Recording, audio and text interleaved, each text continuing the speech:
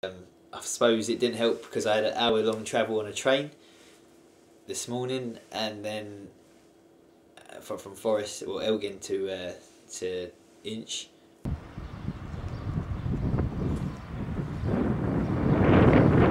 Take the route in my hand today because I don't know where the hell I'm going. Once I got going, I picked up a good pace, and I've finished my best time. It was just over 6 hours of running today, which, I mean, 6 hours of running is hard enough itself, but yeah, it was a tough one. And obviously I was on my own for the entire route, running it today, which is mentally challenging more than anything. I'm a happy man this morning. I've had news that my cousin and his fiancée Brad and Ash have had a baby last night, which is fantastic. Congratulations, Brad and Ash. Love from Uncle Gav.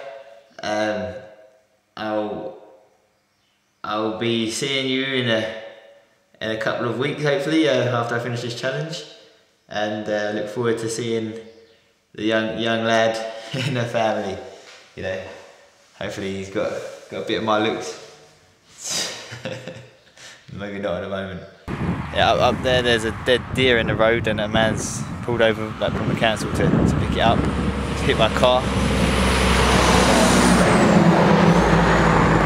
And 2 babies have also been hit with it, and I offered him a hand. I said, you know, you want me to help you carry it? He said, yeah, you get blood all over you. I don't think you see him up there.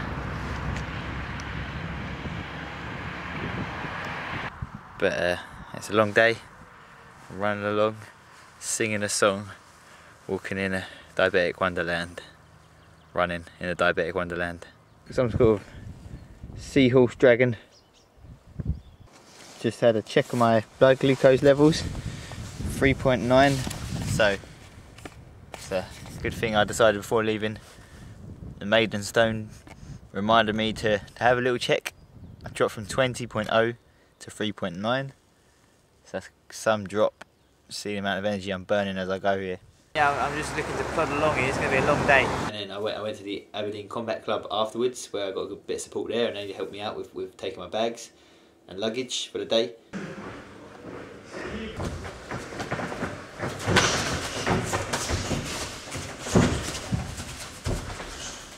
There was the sun out today. I got kind of wind burnt over the last few days, and now I'm looking forward to kind of getting a good meal, maybe a bit of football tonight, and then I'll start again tomorrow. Take it one day at a time.